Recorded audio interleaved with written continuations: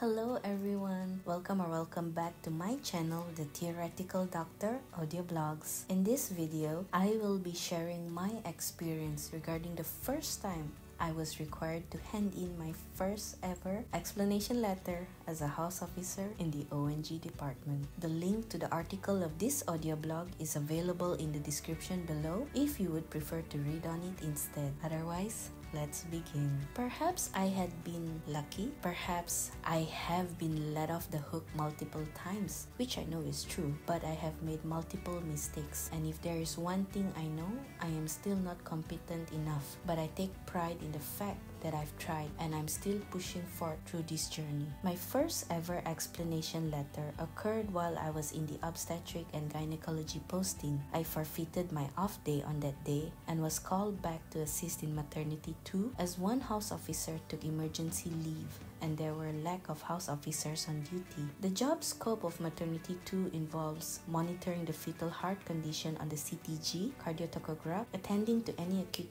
cases such as patients complaining of contraction pain or spontaneous rupture of membrane, SROM, or in short, their water broke. I was towards the end of my shift, around 6:55 p.m., when a staff nurse informed me that there is a deceleration on the CTG monitoring. I attended stat. To my surprise, there were significant episodes of decelerations on the CTG, and I proceeded to check the opening of her cervix. It was only 3 cm. The criteria was for the cervix to be at least 5 centimeters before calling labor ward to send the patient downstairs. I immediately took picture of the CTG monitoring, took the case note, and rushed downstairs to find any medical officer on call to present my case. However, there were no other medical officers present at that time except for the registrar who was writing her review. Considering that the patient's baby is in acute fetal distress, I explained to her that I had to present this case. Upon presenting my review, I was asked a few questions regarding her admission which I did not know and proceeded to flip the case note to answer her. She then commented on my lack of insight on the patient's case and inability to document my findings first before referring. I agree, I should have documented first. However, I have a tendency to act first before thinking. Thus, my first instinct was to run and inform stat before digesting her antenatal issues and progress in the ward. I was saved from the continuation of her comment by another fellow medical officer, the very same one who was with me when I experienced a case of cord prolapse during my night shift in maternity 2. Upon reviewing the patient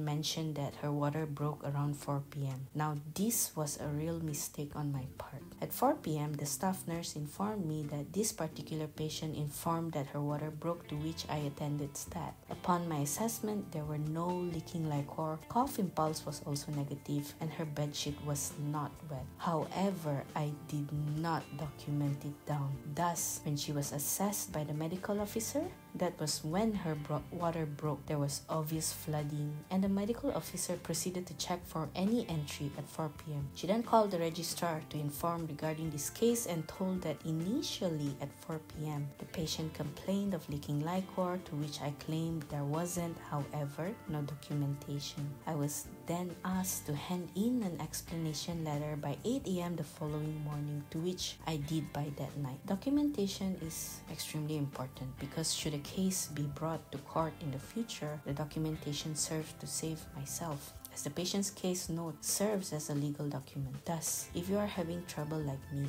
in terms of documenting prior to acting, I totally understand. However, just document first if you can. Thank you for listening to this audio blog. Do stay tuned for more, which will be available every Wednesdays, Thursdays, and Fridays. Remember to click on the subscribe button as well as the bell button so you won't miss out on any upcoming audio blogs.